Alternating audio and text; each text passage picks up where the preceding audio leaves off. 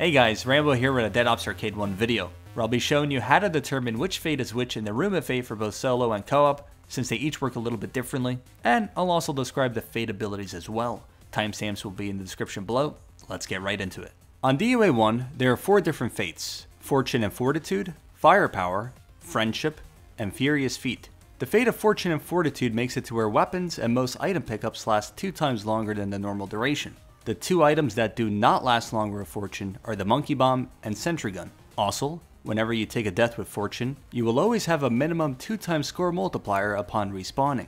And finally, whenever you grab Fortune during the Room of Fate, your score multiplier will increase by 1, since a giant gem lands on your head. The fate of Firepower grants the player a permanent death machine as their primary weapon. The fate of Friendship grants the player a permanent bird that follows them around and imitates their primary weapon. Additionally, with Friendship, chickens on the map will last 2 times longer than the normal duration. And finally, the fate of Furious Feat grants the player a permanent speed increase, so you'll move around very quickly, and you also get to start each round with a minimum of 3 speed boosts. Each player in the match gets to choose from these 4 abilities in the Room of Fate, which can appear after rounds 13, 14, or 15. When it appears during this temple arena is random. Speaking of random, the fate selection in DOA 1 was actually intended to be random as well. However, due to, I guess, a bug of sorts, there is actually a way to determine what fate belongs to what door. Would you like to know more? A few seconds after you enter the Room of Fate, 4 yellow arrows will pop up. The order in which these arrows appear will dictate which fate is which. The first arrow to appear is associated with the fate of Fortune and Fortitude. The second arrow is Firepower. The third arrow is Friendship. And the fourth and final arrow is Furious Feat.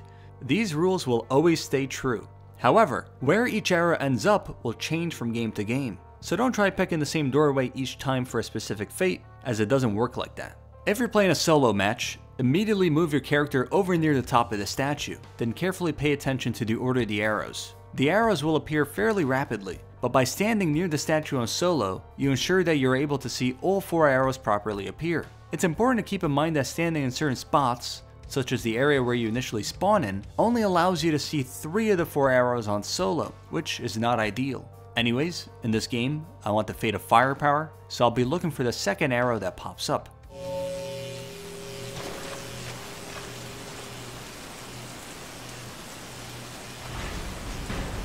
The order of the arrows here was down, left, right, up. So since the second arrow to appear was in the left doorway, Firepower will be over there in this specific match. Here's one more gameplay example for solo. See if you can figure out which one is the fate of Furious Feat, or the 4th arrow.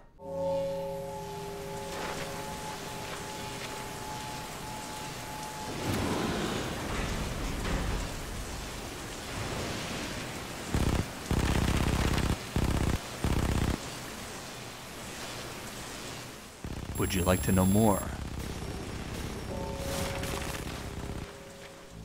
If you're playing a co-op match, the expanded camera actually messes up the visibility of at least one of the arrows in the Room of Fate, so things get a little more complex and difficult to explain here. On co-op, the best case scenario is that you're able to see only 3 of the 4 arrows appear, and sometimes you may see even less. In order to ensure that you see 3 arrows, there are a few spots in the map that your team could huddle together next to. The spot that I like to gather everyone by is right over here, close to the left doorway.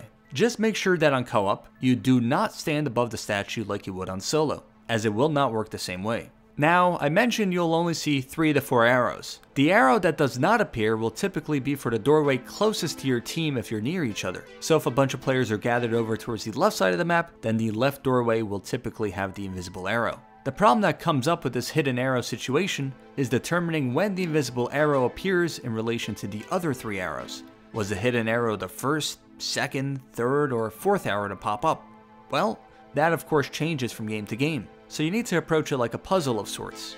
You have to closely observe the order in which the arrows appear, and try to identify a brief pause before or after other arrows. The most ideal pattern is that either your second or third arrow is the invisible one, in which case, you will notice a roughly quarter-second pause between 2 of the arrows, indicating that the invisible arrow appeared then. Here are a couple of examples demonstrating this possibility.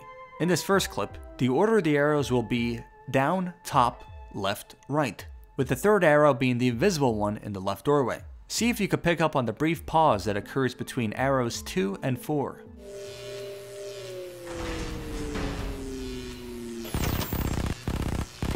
Having trouble spotting that brief pause for arrow number 3 on the left door? Take a look one more time, but now in slow motion.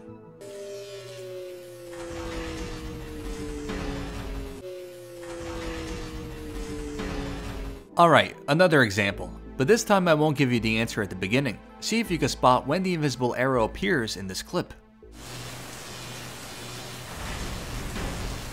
The order in the clip that just played was down, left, right, up. The second arrow was the invisible one, as there was a brief pause between the first and third arrows. So hopefully you're following along so far. Those clips were technically the good outcomes where the invisible arrow was either second or third to appear. But where things get even trickier is when the invisible arrow is either the first or final arrow, in which case, you need to have a very good sense of the timing of how the arrows normally appear, or if you don't have a good sense of the timing, then it's really just a guessing game. If you notice the arrows took a little longer than typical to start appearing, that means the first arrow was invisible. Something to keep in mind is that the first arrow, for the Fate of Fortune, will actually appear while the yellow text on screen is still in the final couple of frames of fading out. It's a very difficult thing to pick up on in real time, but you could sort of use stuff like this, or even audio cues, in order to help you get a sense of the timings of when the arrow should start popping up. But it is very easy to confuse the first and final arrow if one of them is invisible, so don't feel overwhelmed if you manage to mess up the Room of Fate multiple times. Getting down the timing and being more consistent with determining the fates on co-op really comes down to experience and having a good eye. So sadly I can't help you with either of those two things, but with that being said, I'll show you a couple of examples where the invisible arrow is either the first or fourth in the pattern.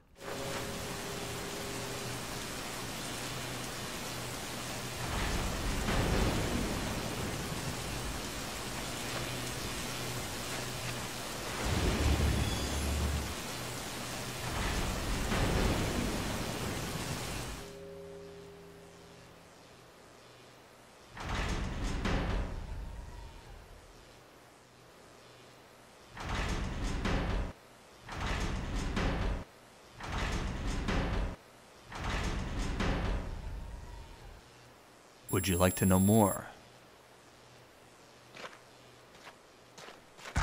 We'll end the video with some additional information related to the Room of Fate. If you're playing solo and only see 3 arrows for some reason, you have the luxury of pausing the match, taking a video clip, then carefully dissecting the clip to see which arrow was invisible. On co-op, you cannot pause your match, so after the 4 arrows appear, you only have 35 seconds to choose your fates before getting kicked out of the room. So sometimes taking a guess towards the end is better than having no fate at all. If you ever happen to find yourself playing on an old school TV on standard definition, you then can actually see all 4 arrows properly appear on co-op. Playing on such TVs was a bit more common back in 2010, but most everyone these days of course plays in HD, and for good reason. If you play on a PC however, you can actually change your FOV to 45 during the Room of Fate, which allows you to see all 4 arrows on both solo and co-op no matter where you stand on the map. In order to do this on PC, go to the Black Ops folder in your files, and then to Players. Right click and edit the configuration notepad file with the binding that is highlighted. If you edit this, you can switch to 45 FOV during the Room of Fate specifically,